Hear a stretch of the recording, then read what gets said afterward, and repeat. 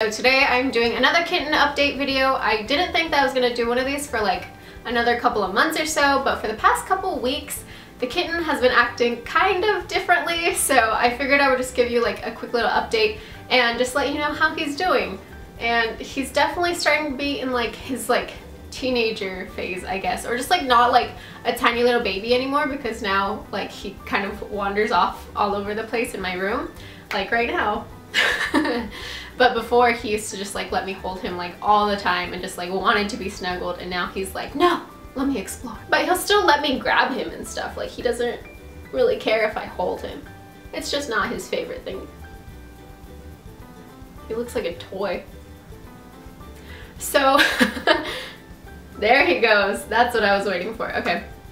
So one of the things that I've noticed is like he has a lot more patience now. Like before he had more patience than when he was like a couple of weeks old, but now it's like he's really gotten more patient and more chill, which is like, thank goodness. He's not biting as much, which is like, ah, oh, thank goodness, I'm so glad.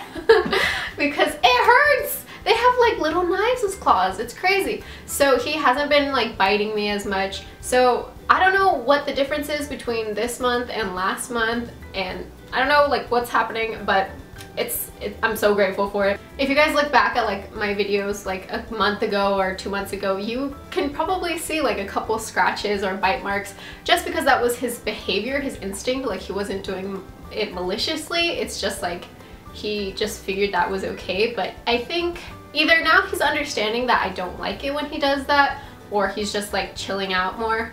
Either way, I'm totally fine with that. Another thing that I've noticed, which is like kind of adorable, is that I think he's kind of adopted like a baby blanket, which is like so cute. So basically what happened was my mom was hanging out with the cat, and then she like gave him a little towel to play with, just like so he could chase it or whatever.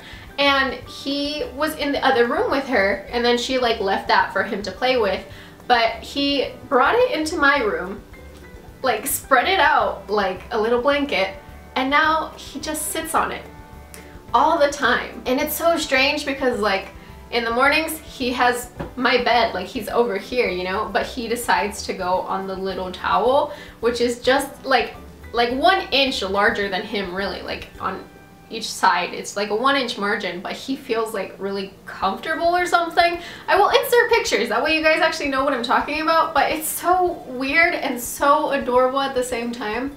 Every time I open the door to check on him, he's not here. He's on his tiny little towel. So I guess he likes it. I don't know why exactly. Like he doesn't chew on it or anything, and if it ever gets like curled up, because I've like messed with it just to see what he would do, and he like spreads it out so he can like use it as a blanket. And it's the weirdest thing I've ever seen. I didn't know that kittens did that. I don't know if a lot of kittens do that. So strange, but he absolutely loves it. So I'm just like leaving it for him to use and to hang out on, but it's still really strange. So yeah, that's that's a new development for him. Another thing also is that he's adopted a new favorite toy, but like a really low cost convenience one, so I'm like all for it. So basically he really loves old ties, which it never occurred to me that he might like, but I mean it makes sense now. Like he chases it, and then there's like the 2 sizes of it, so he can like switch it up, and he's kind of already starting to destroy this one. And I mean, like obviously this tie wasn't going to be used by anybody. It was just like an old one that doesn't even fit anybody anymore, so yeah, it's fine for him to use it. And I'm sure you can find some cheap ones like at a swap meet or at Goodwill or just some other thrift store type of thing, because I mean it's probably cheaper than a cat toy, to be honest. Like I never leave him alone with it to play with, because I don't want him to like get wrapped up in it and then like get stuck or something. I don't know how smart cats are or not when they're like a kitten age.